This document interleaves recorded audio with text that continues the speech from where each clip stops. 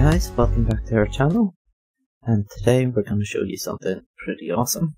Sorry it's been a wee while since the last video, and we've got something amazing from DocM and Methods here. It's something DocM showcased in one of his recent Hermitcraft videos, and it's a player detector. So let's go test it out and then I'll show you how to build it. It's a really quick build. DocM showed off how to build it in his video, but after watching it a few times I wasn't too clear, so I'm making this video just to try and clear things up a wee bit and hopefully help out anyone who's searching for a way to build an easy hidden player detector. So let's go check it out. So here we are in survival mode in our creative test world, and our player detector is just underneath this platform, and if it detects us, that redstone lamp should come on. Here we go. There we are. And if you haven't guessed by the sound, it's a pufferfish detector, and in fact it's probably in the title of this video. So this can be incredibly useful for doors on bases, or laying traps for people, or anything I guess, where you need to detect a player there. And look how simple it is there. It is super simple, and previous ways of building the pufferfish player detector have stopped working in 1.15, so this seems to be the only way to build a reliable player detector that's that small and that hidden. So no more strings, tripwire hooks, or pressure plates. So anywhere where you've previously used a pressure plate or string and tripwire hook to detect a player, then this could be perfect. Even put it behind walls. It works anywhere within this orange area, and that's vertically as well. So as long as you're in sort of the bounding box between these platforms, and including platforms, then it'll work. So let's get on to how to build it. The things we're going to need are in this chest. We're going to need some redstone dust. It doesn't really matter how much redstone dust actually, because that just takes the signal once the detector triggers. So use as much as you need to get the signal where you want. Going to need 2 rails, 2 minecarts, 1 slab,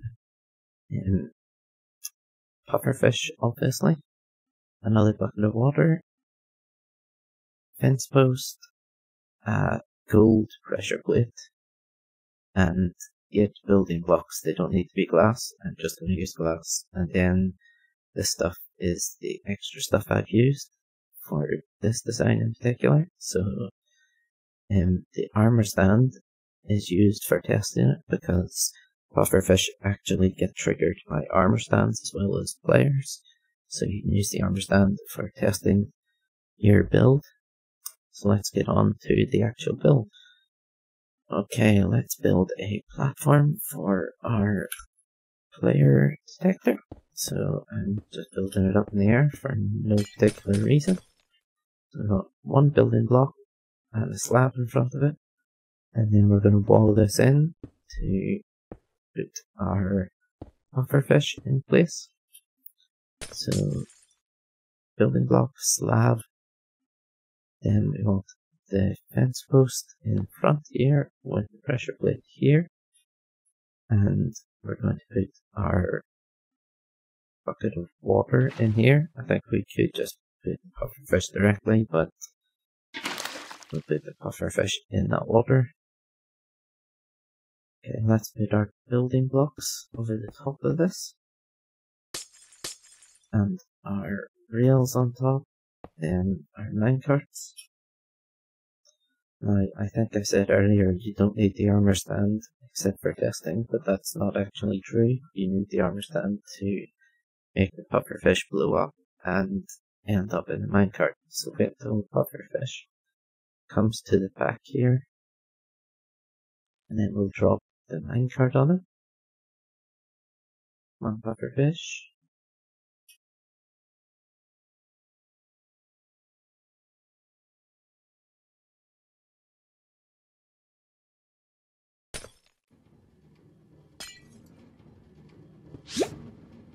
There we go.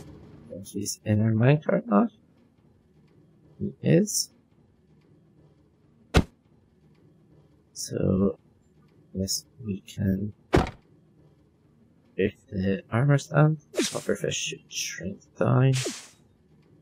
We can should be able to nudge the minecart slightly, but it doesn't really matter. I'll put a couple more blocks here so the minecart doesn't move anymore. You can leave it like this, but I like to put another water source in here above the slab, and then we can fill this in and Pufferfish won't die. And take away almost all the other blocks, and that is our completed detector. So let's check it out, make sure it works. So we'll stick some redstone down here. There you go, the minecart sort of rights itself after a while. So it's not going to move. There's our little pufferfish hiding in the minecart. And if we place a redstone lamp just as a indicator here, and then if we drop an armor stand, we drop an armor stand here, it's big, he increases the weight on the coal pressure plate, and that in turn increases the redstone output and turns on the lamp. So if you want to use this, remember that this redstone drops down to a strength of 1 here. It always starts at a 2, so it drops down to 1. So you're going to want to stick a repeater in there. Well, actually, you want to stick your repeater in here, because the minecart, when Pufferfish isn't inflated, the minecart itself gives this first piece of redstone a strength of 1. What do you see? So Pufferfish deflates. So this remains a strength of 1 all the time, so you need your repeater 2 blocks away, and then you can take your signal wherever you want.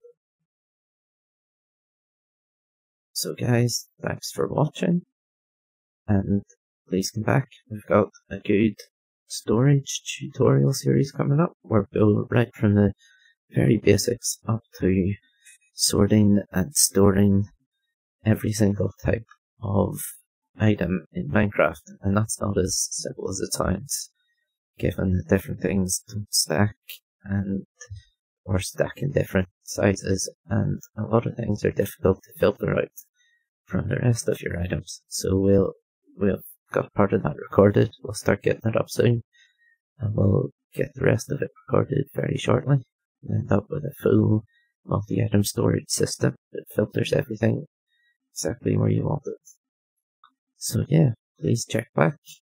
Please hit subscribe and like and all that nice YouTube jazz, because our channel is relatively new and we want to get up in the algorithm a little bit. We're still pretty small, so we don't earn anything from this channel at all. So any like and subscription really helps us out, as we try and make this thing a bit bigger. I started this channel with my son a few months ago, who got me into Minecraft last year, and he loves making these videos. So I just want to keep making them for you guys. I do the redstone tutorials, and me and him just do a bunch of fun building and stick the recordings up here. So if you just want to see father and son have a bit of fun, check back for those. There's a few up here already. And if you want some more technical redstone videos, check back for those as well. Hit subscribe to be notified. Alright, see you guys next time.